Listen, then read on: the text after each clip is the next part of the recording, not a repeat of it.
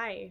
If you're watching this video, I'm guessing that you are a California homeowner and you've probably had some kind of big issue with the general home inspector who did an inspection on your house, and now you're wondering how to hold that inspector accountable.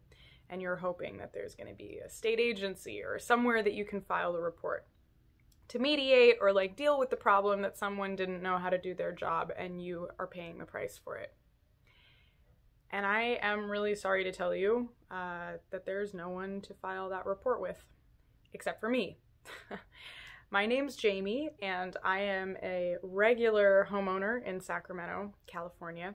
And I am here because I just finished getting through the mediation process with my general home inspector. I picked up a check yesterday from our settlement, paid my legal fees, and with what was left over, it is, barely enough really to cover the cost of the damage, not the damage, but the mistake that was made in my home inspection. And I'm at the point where I need to move on with my life, but I've been carrying this anger and this frustration for a really long time, many months, dealing with this guy. So I can appreciate what you're going through. And I wanted to leave a breadcrumb trail through the forest because I just can't believe that I'm the only person who deals with this. So what I'm hoping is that you'll watch this video, you'll reach out, you'll connect with me. I'm happy to give you more advice, over email or Zoom or whatever about how I dealt with this. But yeah, I remember the first time that I learned that there's no licensing situation, there's no regulation agency at all in California for general home inspections. It was about 4 a.m. for me, and I was unable to sleep because I had just discovered, maybe a day or 2 days before, that the foundation on the house that I had just bought was damaged, and that the general home inspector who I paid to help deal with, making the choice about whether or not I could really afford to take on an investment and a project that big, that GHI completely missed the perimeter foundation damage. And we're talking about glaringly obvious cracks that were just right there, that anybody who knows anything about construction, anyone who's claiming that he does and advertises that he does a general home inspection, and pays attention to details, you would hope that he would catch that kind of thing. And he caught lots of other things in his report, but the foundation is underneath everything. So, when we discovered on September 11th, 2019, that the foundation was so damaged, we halted all the other renovation projects that we had going. And so for the last almost year, we've had no HVAC. We got through the winter, no heat, no air conditioning. The windows are all broken and don't open properly. They're all covered with saran wrap and plexiglass and duct tape and stuff like that to just keep them closed. It's and we've got termite damage and splintered floors, and all of that stuff just got put on hold because when you're dealing with foundation damage, it's under everything. So you have to fix that first and you have to wait. And it's been so hard, So anyway, what I'm trying to say is that if you're watching this video, I'm sure you're going through something that's super stressful because you only get to the point of trying to find, a GHI complaint line or something like that when you are at your wit's end I was. And I remember scrolling at 4 a.m. and I found a realtor blog for her here in California, and she was talking about how, the last time that there was any attempt to introduce legislation to regulate GHIs in California, it was 2008, and it got shut down for whatever reason. And to the best of my knowledge, there hasn't been another attempt to try to legislate, but it's this is terrible for people like us who are in this situation. And so what I want to share with you a little bit is what I learned about the process of going through all of this and how to deal with it. Because very soon after I discovered the foundation damage, we're talking hours, I contacted the GHI who did the report and completely missed including this, and I didn't get anywhere with him in that conversation, and it did take basically the better part of a year, partly because, you know, when you've never been through something before, you don't know how to navigate it. So it's like very overwhelming and confusing. And hopefully, you know, if you're in a similar situation, by watching my video, taking note of my tips and like taking action on them, and if you want to have a conversation, we can. Hopefully it won't take as long for you to resolve your situation.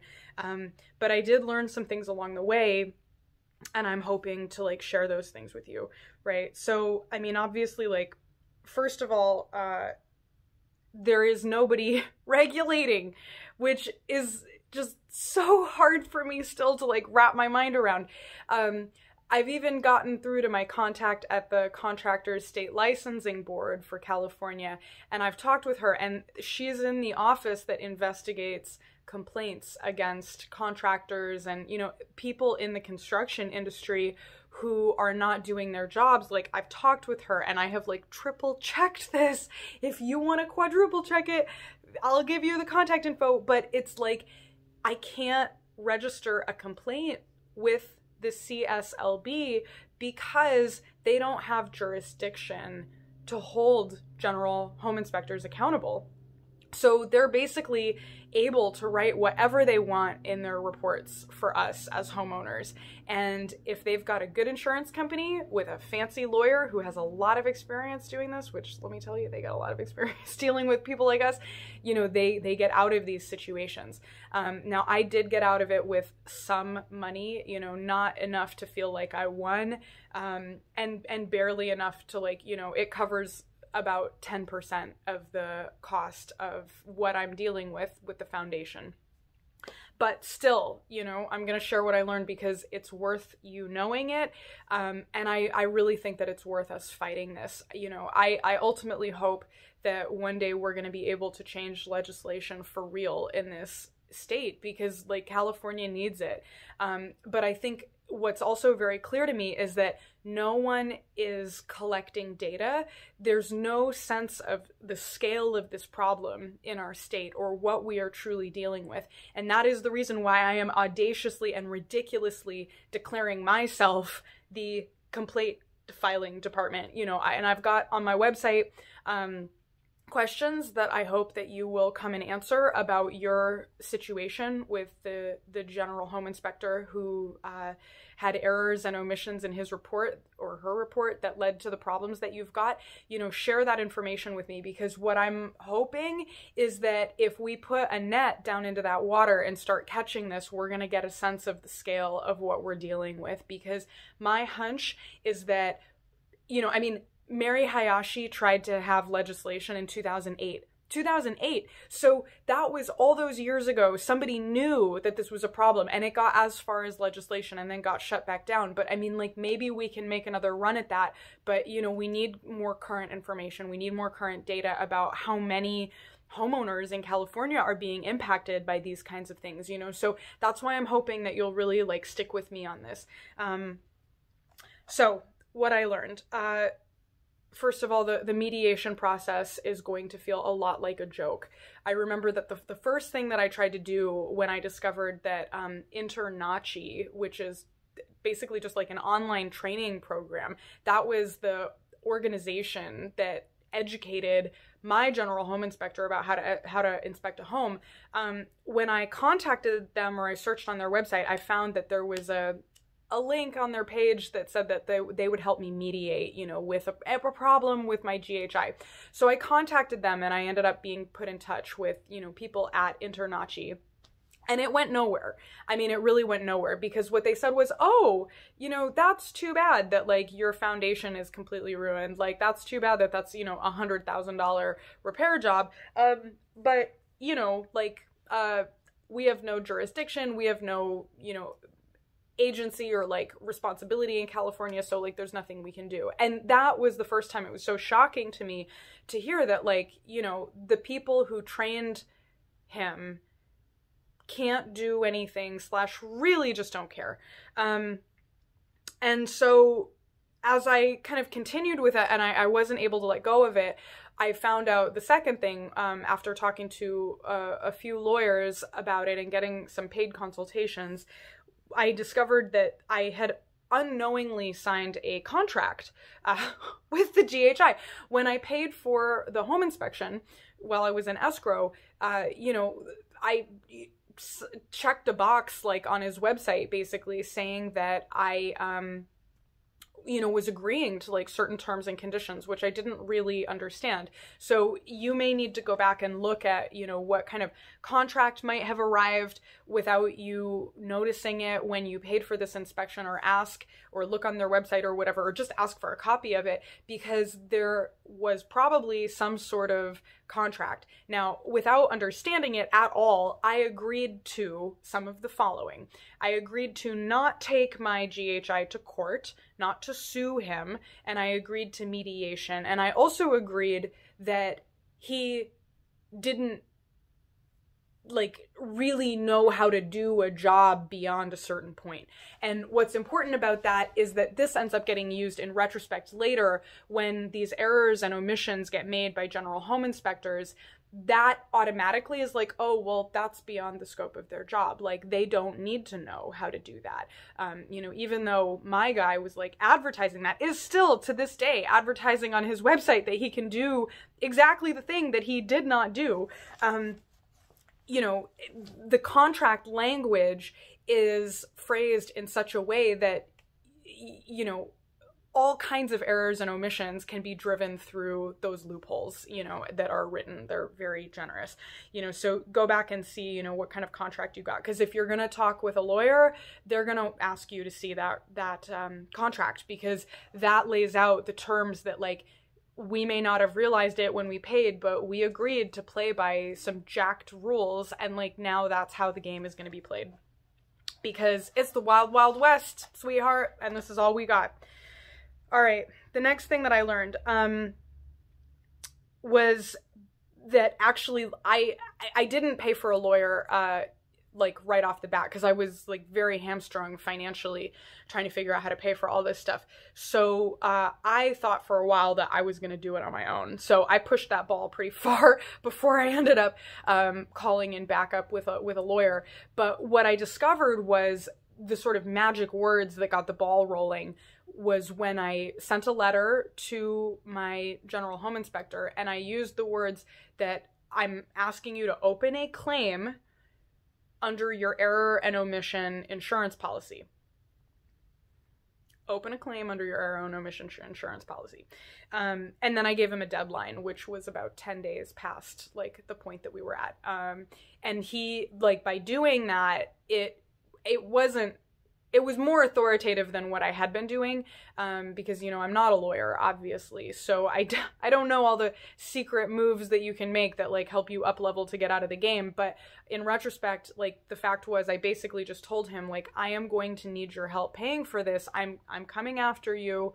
You know, I'm going to expect that you're going to help me pay for this in some capacity, and ask your insurance company for the money, because like that's what you have it for. So the morning of the deadline, I followed up with him again and said, like, hey, today's the day, you know, and within a few hours, actually, after that, his insurance company's claims adjuster reached out to me and said that they were aware that there was a problem, and then they assigned a lawyer to me, and then the lawyer was the one who communicated with me after that point. And I thought, you know, again, that I would be able to, like, save money by fighting my own legal battle in that sense. And so for, I want to say probably 8 or 10 weeks, maybe even 11 or 12 weeks, I was emailing and writing to the lawyer, trying to coordinate, you know, trying to argue my own position.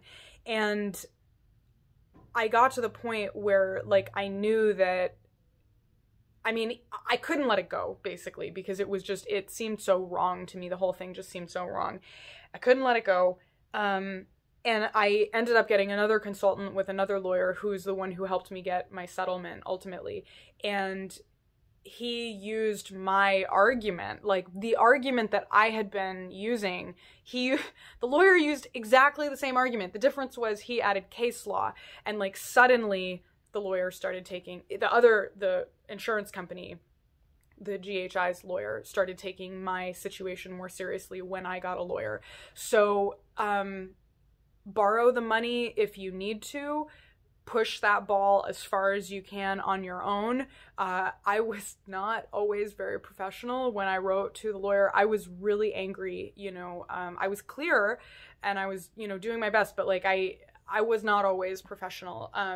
And maybe that hurt my chances. You know, I might have gotten more in retrospect if I hadn't done that. But I mean, I paid almost $6,000 in legal fees without having him handle it the whole time for me. You know, I mean, that was $6,000 for legal fees at the end, where like I had already gotten the GHI to open the claim. I know that the way that I did it definitely saved money. So it's going to be like super frustrating, but borrow the money if you have to, because if the lawyer thinks that you have a chance of recovering anything, you know, go with it, and then let that lawyer drive. Like, don't interfere too much, because I mean, the fact is, like, I had zero experience with any of this, and I still don't have experience. What I'm saying is, find a lawyer who you feel like you trust, and then follow their advice. Like, don't grab the steering wheel on the bus while they're driving at the last minute and think like, we got to take that exit ramp. Because even when I was in mediation, I was so emotional. I was really upset, and it was very hard for me to think clearly. And I almost walked away completely at the table from everything that they, you know, were going to give me. And my lawyer like walked me through that and was like, don't turn down this money. You know, it may not be as much as you want, but like, it's not nothing. And at least it was going to cover his legal fees, you know, and then a little bit more. So, you know, pay for consultation with a lawyer. Push the ball as far as you can on your own, you know, get as much done as you can. And I think at least get the ball rolling asking for an insurance claim from your general home inspector, because that part I think is like pretty easy, to be honest. You know, just make sure that it's in writing, document everything, all of that. And then, you know, I think the thing that is what I learned that's so important about dealing with the lawyers is that you are going to be wrong, okay? I mean, it's their job. Every time I got a letter from the general home inspector's lawyer, I felt like a piece of shit. You know, I felt like a stupid little girl who like didn't know anything. I mean, it was so patronizing, and incredibly, incredibly frustrating. And it was terrible.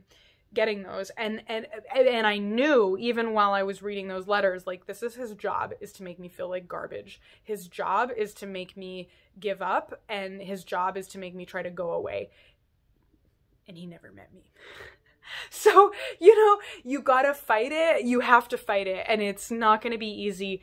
But I think really, like, if you feel like you were wronged, talk to more than one lawyer if you have to. Let the situation evolve. Don't necessarily give up, because I feel like this is how these guys win, you know? And this is ultimately what's so frustrating to me after having gone through this whole process.